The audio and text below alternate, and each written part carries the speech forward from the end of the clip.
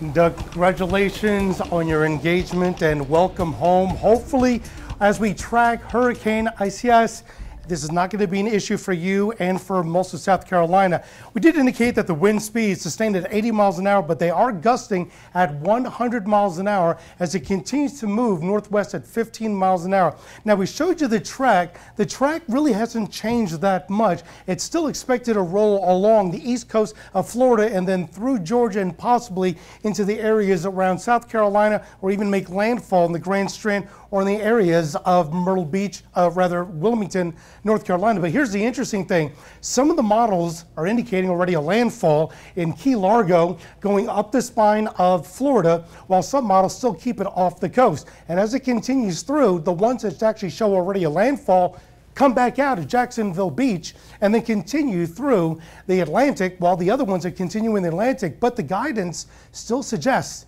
that we may be looking at a possible, it's going to change, but a possible landfall anywhere from the Low Country to the Grand Strand and possibly into the areas around Topsail Beach, North Carolina.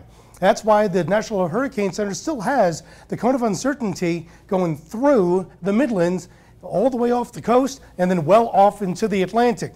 This is what we're hoping, that it's going to be well off the Atlantic. And the one thing that we have noticed is that the water temperatures, as the hurricane continues to move through, are very, very warm. And that's indicative of how much intensity it continues to go. Now, the good thing is that any forecast for hurricane winds is negligible. Tropical storm winds, that's a different story. It's mostly along the coastline of South Carolina, where from Myrtle Beach to maybe Hilton Head, a 1 in 3 chance we could experience 40+ mile an hour sustained winds. But notice, as you get to the eastern Midlands, it drops off into the teens. While you get into Columbia, only a 10% chance it may see 40 mile an hour winds. It may be windy, but we're not looking at this time tropical storm force winds. Now, as we continue the potential track of Hurricane Isaias, we're looking at tropical storm winds affecting southeast Florida probably about 5 o'clock in the afternoon on Saturday, but into the early morning on Sunday, they may experience hurricane force winds. And as it continues to move through, Monday noon, we could be looking at tropical storm force winds